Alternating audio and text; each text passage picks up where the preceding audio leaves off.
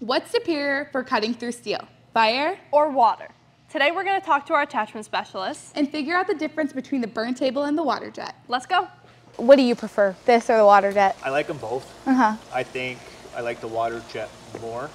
You're not dealing with slag, it's less cleanup. Just think it's a cleaner cut, it's a less cleanup. It's easier to deal with while fitting an attachment. I guess it depends on what we're cutting. If we're cutting some, let's say the Reapers have like big chunks, right? Like it's using thicker plates. I would rather use the burn table to cut it because it will take lesser time. Say for a Reaper, I'll probably be able to finish the full plate kit in one day. The water jet most definitely, but it's slower than this. This is what a lot faster. This is so much faster, I heard. Like, it's like half the time that the water jet takes. Get a lot done. Wow. Yeah. That's a good question. Probably the water jet. Why?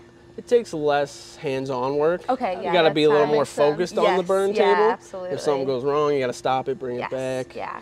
Get the slag off of the metal. This one, you just got to make sure it's still cutting. Nothing gets clogged. Okay. If you had the chance to operate one of these machines, which one would you choose and why? Water or fire? Leave a comment down below.